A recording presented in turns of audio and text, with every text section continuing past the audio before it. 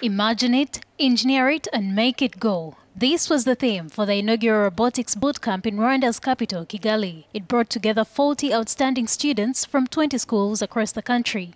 Students were able to combine versatility of a Lego motorized building system and intuitive drag-and-drop programming software. Their high motivation made a mark on their trainers.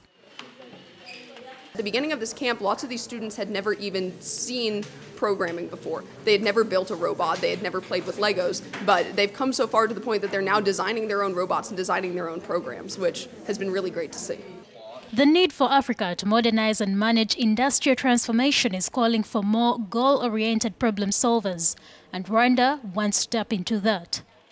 So we're equipping them with the right skills in terms of, how do you figure out how to use a machine and robot to solve a problem at hand. And what we hope to see is some of the students here, and many that will be joining our future camps, to end up becoming some robotics engineer who can do some made in Rwanda robots in agriculture, AI in financial industry, or construction. So those are really what we're hoping to accomplish here. The camp helped some students come closer to the realization of their dreams of being game changers.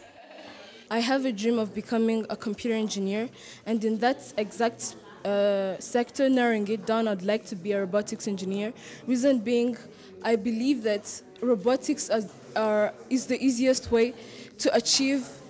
It's like a solution. It's the easiest way to bring solutions to various issues that we have around us.